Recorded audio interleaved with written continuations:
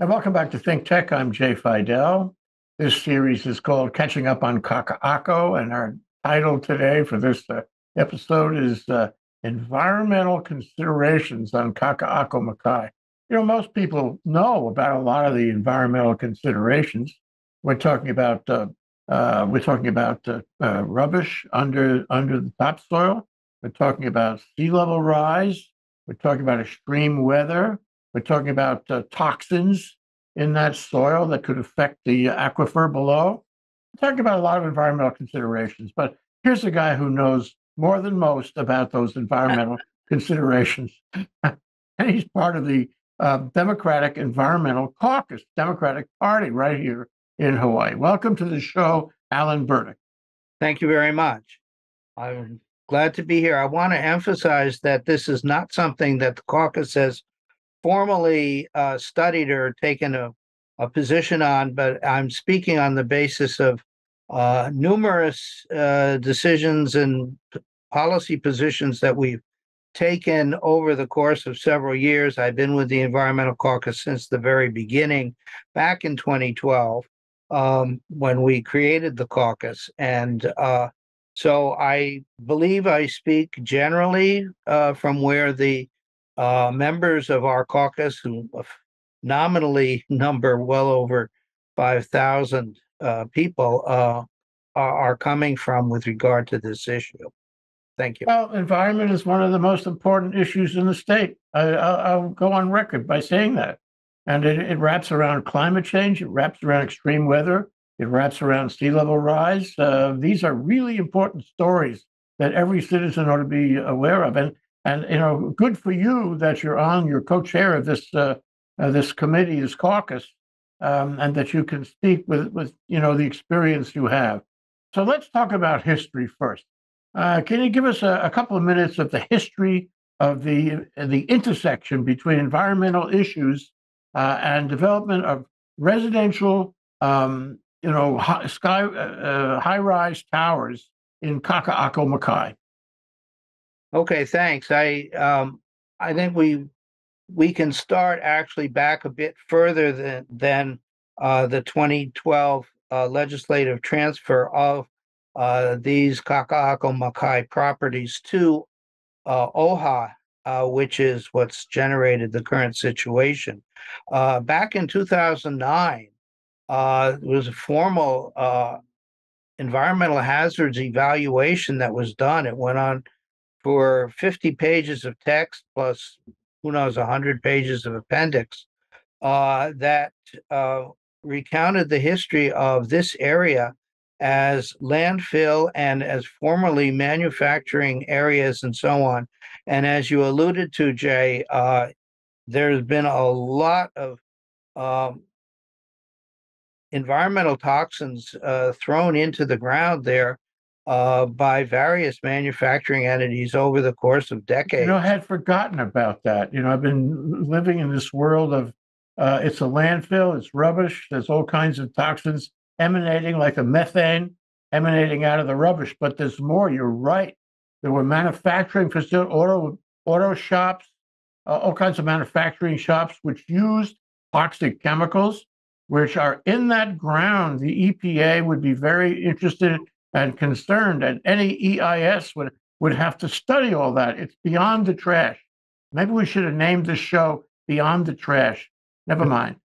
Go ahead. Well, I got to tell you that in my past life as I'm now a recovering lawyer, but back in my past life, we had to deal with a parcel in Mapunapuna, where a company that shall remain nameless went and bought a parcel of land that they wanted to work, and then discovered, because they didn't check on it, on the history of the use of the land, that there was a huge amount of toxic trash in the soil, and it cost them hundreds of thousands, if not millions of dollars, and some very expensive litigation to remediate this under various federal statutes, including RCRA and Clean Water Act and others. So this is not something to be played with. And one of the concerns You that make a very important point, Alan,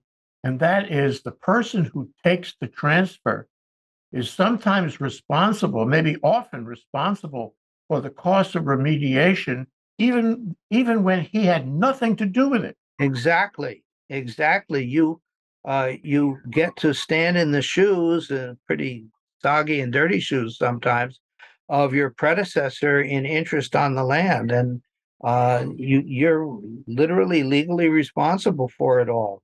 And if you can go and catch the person who sold the land to you and get some sort of compensation, you're lucky. But um, for example, my research on this particular legislative proposal, which turned out to be Act 15 in 2012 by the legislature, conveyed these properties, there I think 7 or 8 parcels, to OHA as is, in as is condition. So That's exactly the point.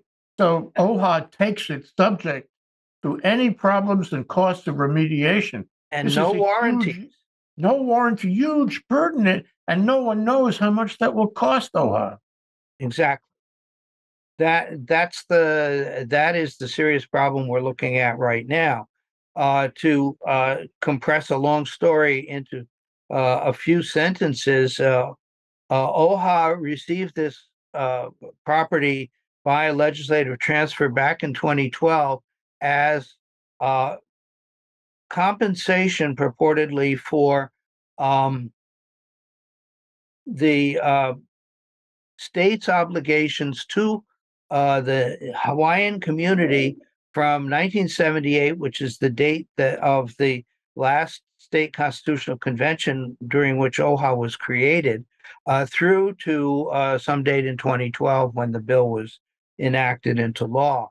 And at the time, they sort of put a value on the properties as $200 million.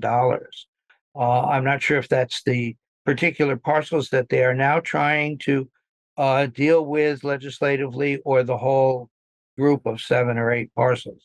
Now, what's happened is basically this.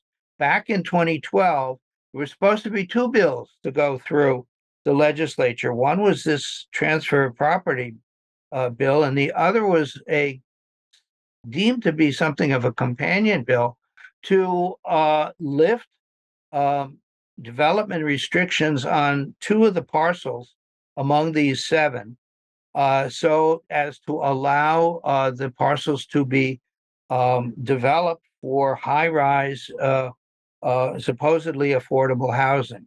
And that's where the rub is right now, because the legislature did not pass that second bill, and OHA has gone back about 3 times now to the ledge, asking the legislature to please pass that companion bill so that OHA can go ahead and develop these properties. According to some guesstimate, they may be making about $1 million a year right now in ground rent, but they would expect that this would increase to the range of 14 or 15 million dollars a year if and when they were able to get these properties developed and put high rises in. Now, It sounds like you're assuming that additional money would be lease rent, but if they sell fee, then they take their money bags and leave. that's And the right. standard approach these days is you get a higher price if you sell fee, and you get a developer in, maybe even transfer the development rights to a developer, and the developer develops, sell it all out, and you, as the original owner, leave. You're no longer involved. You turn it all over to the board of directors of that association of owners, and goodbye. And so it's Yeah. one great, big, enormous check. That does not help affordable housing very much, does it?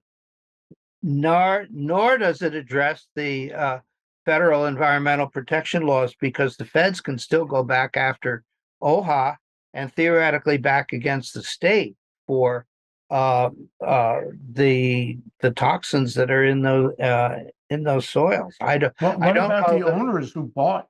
What about the as purchasers? everybody's going to be on the hook. Um, and there's that is the really serious problem that is not being directly addressed by the legislation that's been introduced in the legislature. There was a pair of bills in 2014, and then another try in 2022, just a year ago. I think even 2021, and I'm expecting that there's going to be another try this year, There and is another try this year, Alan. wouldn't be surprised. Yeah. So let's talk about the environmental issues surrounding that project, such as it is, putative project, and Kakaako Makai in general. This is not ordinary land. It is not an ordinary location. It is a special place environmentally. What makes it special? Well, part of it has to do with the fact that it's fill. The fill put into um, extend the land into shallow waters, nearshore waters to um, make more land, which of course is a ordinarily a good thing here in Hawaii, right? And I want to mention that as far as the Environmental Caucus is concerned, we believe in interpreting the concept of environmental issues rather broadly to include aspects of the human environment that are not necessarily specifically related to toxins in the soil or fish or birds or any wildlife of any sort. I mean, certainly those are incorporated in what we're concerned about, but we're also looking at the human environment and what what we are creating in terms of a life for future generations, and that is indeed the area where people in Kakaako have been really furious for a long, long time about this.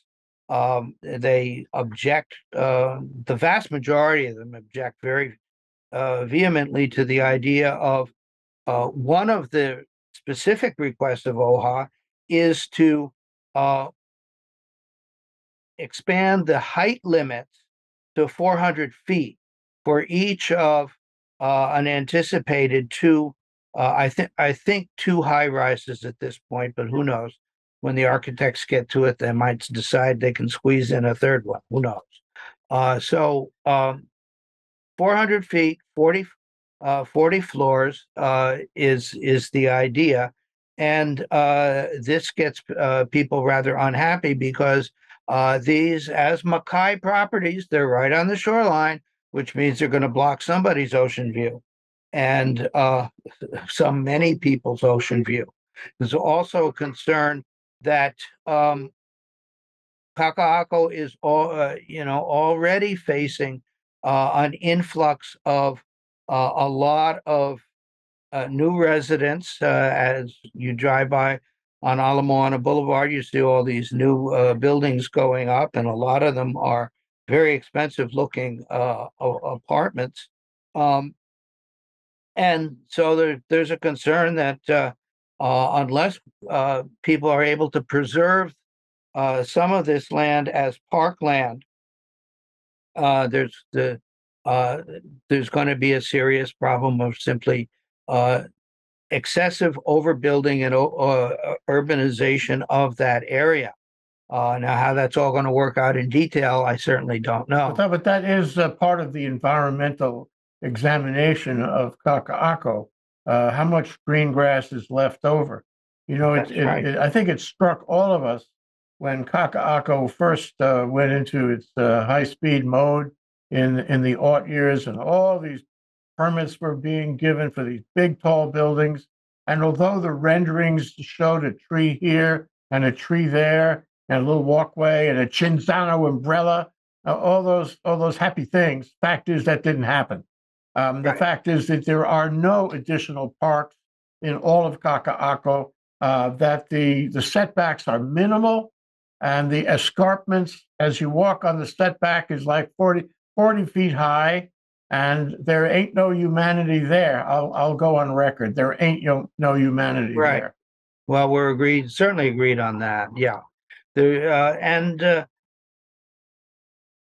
In reviewing the testimony of that was offered in some of these bills, you can see that the key problem is that we have a very clear line of disagreement between the people who live in Kakaako on the one hand and the Hawaiian community on the other. The Hawaiian community is more than anxious to see OHA get some work done here, possibly in terms of actually directly providing housing for Hawaiians, or at least developing the property, getting a bundle of money out of it and using it elsewhere.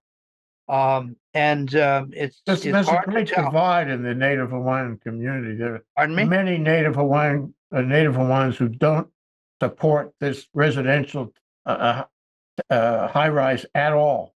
Yeah, certainly.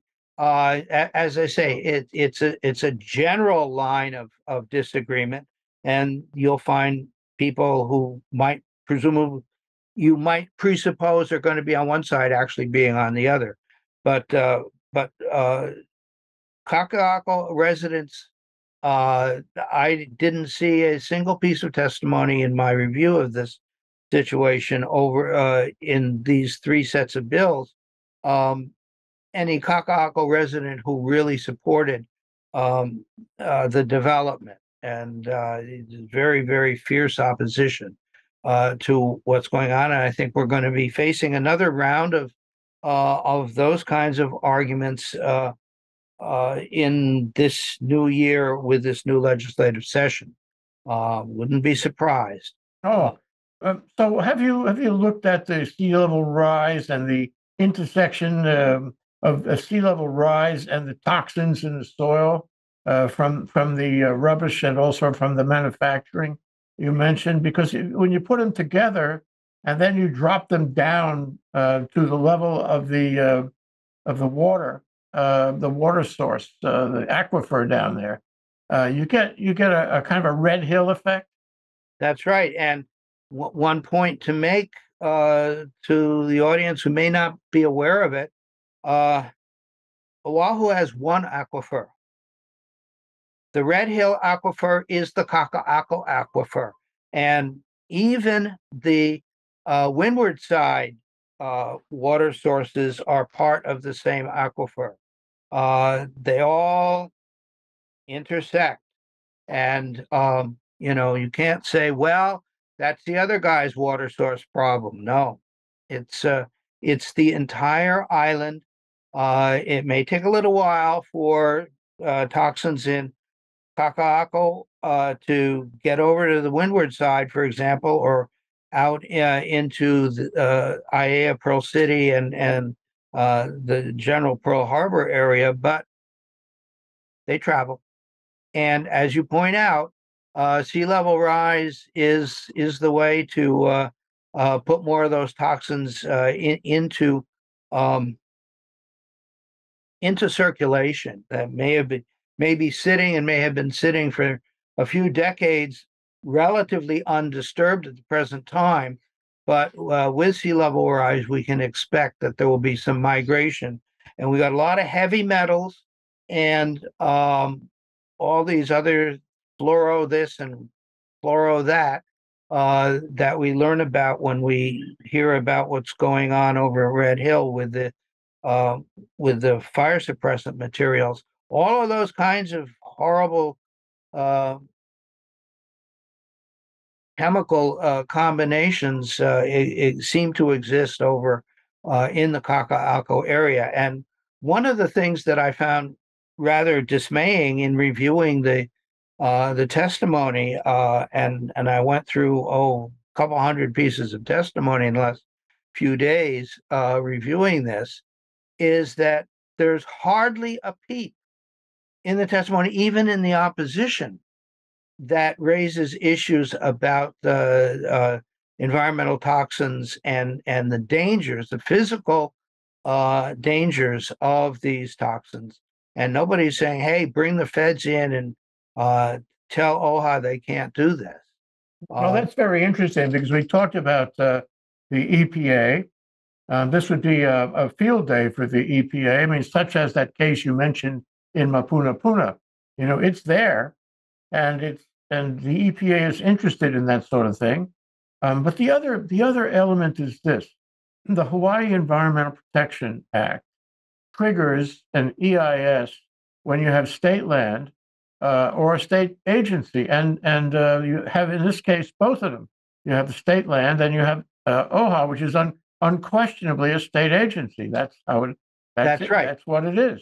Sometimes they say they're not, but depending on who the particular trustee might be. But yeah, that's right.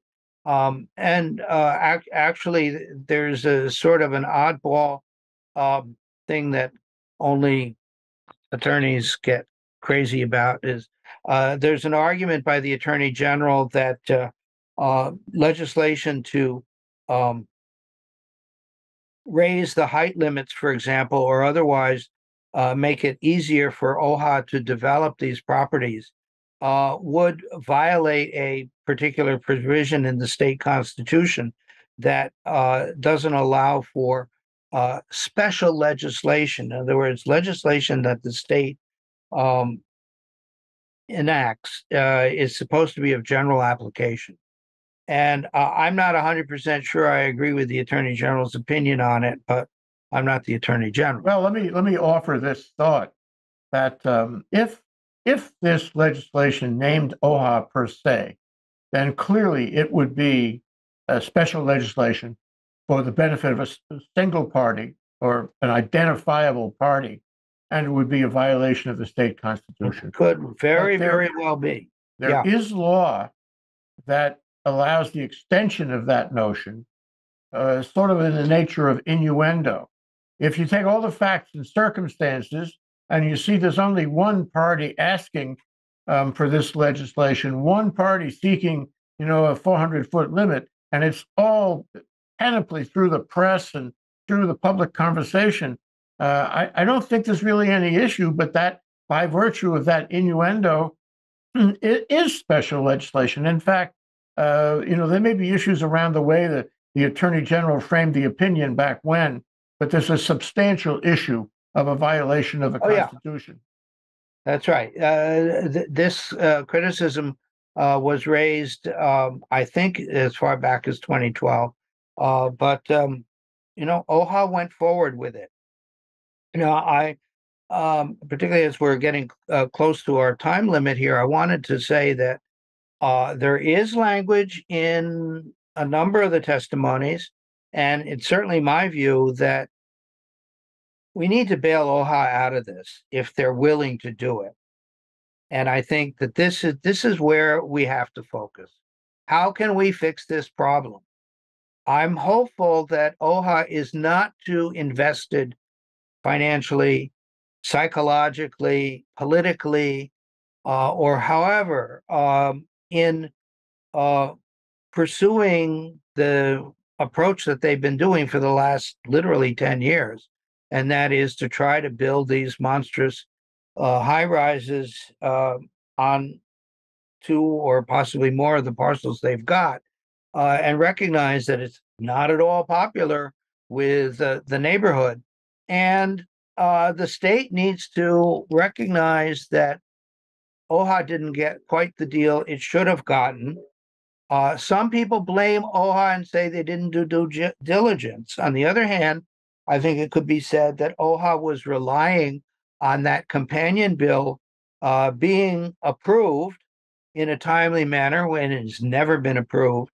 And therefore, they feel that they didn't get the package that they thought they were going to get, and that they really should be able to rescind this deal and find another deal that's better. There are other areas in urban Honolulu where they might be able to get some land or maybe the state can transfer cash, and um, OHA might be able to find some areas, perhaps in the Kalihi area. I'm not sure where, and I'm not trying to um, point my finger No, at but any I like to particular offer place. some thoughts about all of that. Number one is recently in the paper, there was news of a permit being issued on a very tall 30 plus story high-rise condo in Mo'iliili, which has needed the development for a long time. And it's an old neighborhood. Yeah, And it could happen there.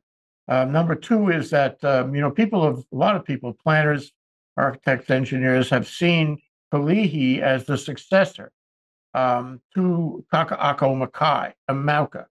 They've seen it as the successor to uh, Kakaako Mauka, which means that it needs development. It's ripe for development. It's the next logical step of developing what they call a residential bedroom community around downtown. So right, that, there's got to be some state land in there. But as you say, it doesn't have to be state land. right, You can provide the funds, and OHA can spend the money and get into a property that doesn't have all these tremendous considerations. So, right. if you were addressing OHA on this, and I realize that they're advertising this project right now. I was listening to an ad on KHPR the other day, and I was amazed to find that they do not have the legal right to do this. There is substantial opposition to this project, and yet they are advertising the sales of units. Incredible. And not even talking about the problems. I find that really extraordinary. But I'm only saying this because you said that they may or may not be invested. I think they're invested in the public eye. They are publicizing this even when they can't do it. But the point I make, though, is that assuming they were rational and not invested to the point where they're shooting themselves in the foot, what would you say to them? What advice would you give them as to the path now to follow? I would say that what they ought to do is avoid a blame game and sit down with the governor and legislative leaders and see if there is a mutually satisfactory way for everybody to get out from under this. I, you know, it's it's not just the Hawaiian community that loses if OHA is unable to do anything with this property. And by doing anything, I include the idea of giving it back to the state in exchange for money that they can use elsewhere. Uh, it hurts everybody, not just Hawaiians.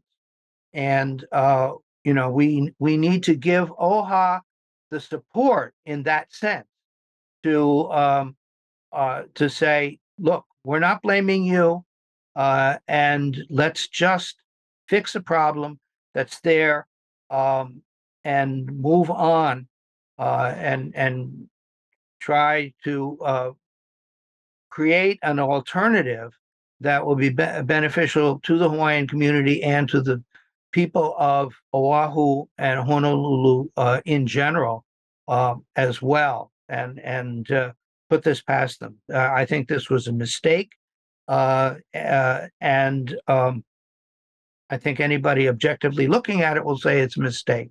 I know the people of Kakaako will, but we shouldn't just punish OHA. We need to do something that supports OHA in this respect as well. But they got to be willing to recognize that and be willing to back out of that ditch that they're in right now with this property and look for a different alternative. And we certainly would support that. Well, and so there's a lot of wisdom and heart. And Pono, what you say, I really appreciate the thoughtfulness of your position on that. Thank But you. let me ask you one last question. Okay? Sure. So there you are in front of a committee, whether this gets to a committee hearing or not remains to be seen, on this legislation that has been introduced. And it begins this way. My name is Alan Burdick. May it please the committee, I would like to offer some advice to this committee as to whether or not they should pass this legislation.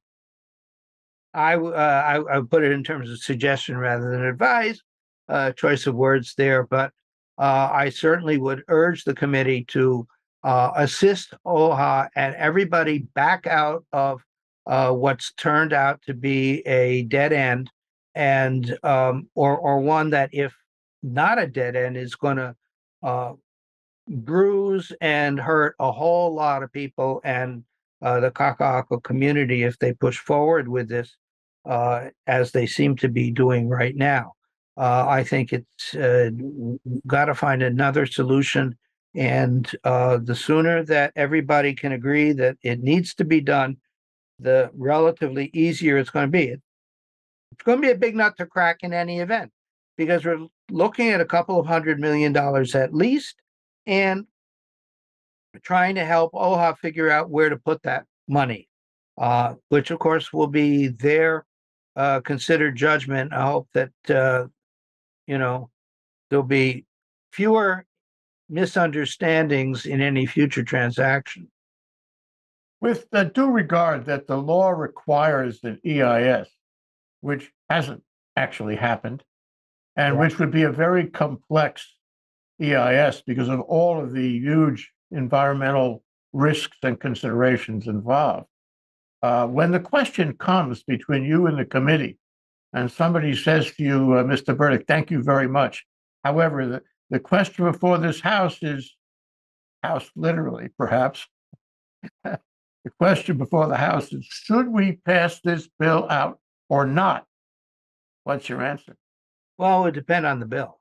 But if it were a bill to basically give everybody a mulligan here and say, okay, we'll take back the land or some parcels out of the 7 and then refund with a dollar amount that people can agree on, I would certainly support it.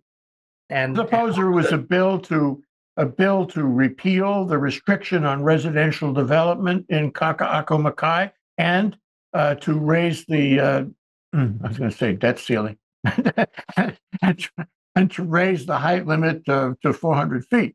Well, suppose it was that bill. Oh, absolutely. If we were to get involved in it, I'm rather sure that we would oppose such a bill because of the strong community opposition, and from an strictly environmental perspective, it would create too many environmental problems that people down the line, many of whom wouldn't know what's going on, would wind up suffering from, and we would. I'm rather sure not be happy with a 400-foot limit in Kakaako, and I think the FAA may have a problem with that as well because of the airport. Yes, you're right. It's not far from the Reef runway, is it? That's right. I hadn't thought of that. Alan Burdick, the co-chair of the Environmental Caucus of the Democratic Party of Hawaii, and who has been thinking about this, involved in this for many years. Thank you very much for your thoughts on Kakaako Makai and the development for a residential high-rise. Thank you so much. I thank you for the opportunity to offer my thoughts. Thank you. Aloha.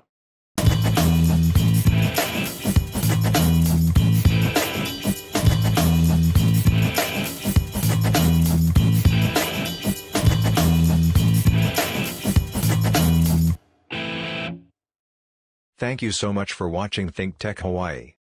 If you like what we do, please like us and click the subscribe button on YouTube and the follow button on Vimeo. You can also follow us on Facebook, Instagram, and LinkedIn, and donate to us at thinktechhawaii.com. Mahalo.